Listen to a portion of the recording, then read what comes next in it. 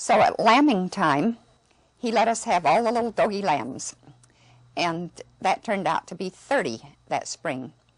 Well, each one of us had a lamb that we took care of that was our pet, and we were really fond of them.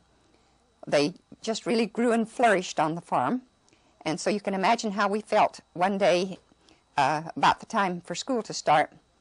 When we were not at home, Judge Christensen came down, and he saw this nice flock of sheep, and though he had never had sheep on his farm before, he went ahead and sold that flock of 30 sheep and took the money from it. Well, we were incensed because he'd sold our pets, but my father was distressed because it was perfectly dishonest. They were not his sheep. He had nothing to do with it, and so he decided right then he was not staying on that farm another year, because if he would come down when we were not at home and help himself, no telling what else he would do. So he lost all respect for the judge and began looking around for another farm, which was no problem for him to find because he was well thought of and was a good farmer. But that ended our stay there.